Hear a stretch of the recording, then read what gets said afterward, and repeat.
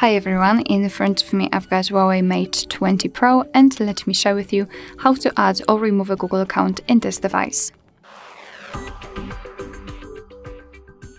So let's start with opening the settings, and here we have to scroll down to the very bottom to find users and accounts. Then let's tap on Add Account and choose Google.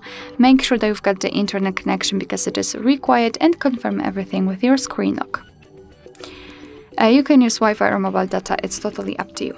Now in this step you can either create a new account if you do not have your own yet, or simply type your email or phone. So let me do it and tap on Next.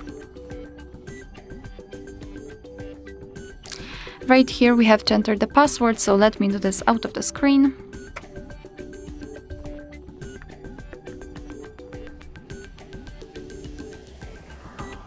Alright, let's tap on Next.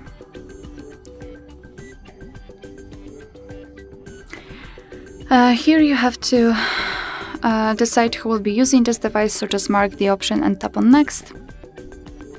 Right here we have to, we don't have to, but it is good to read everything. I mean Google Terms of Service, Play Terms of Service and Privacy Policy. Just tap on the specific section and read, and tap on I agree after the reading.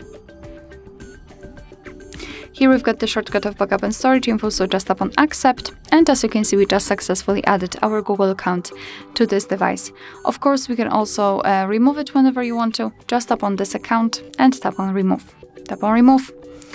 Of course confirm everything with your screen lock, and as you can see and the Google account will immediately disappear. Alright, so that will be all. Thank you so much for watching. I hope that this video was helpful, and if it was, please hit the subscribe button and leave the thumbs up.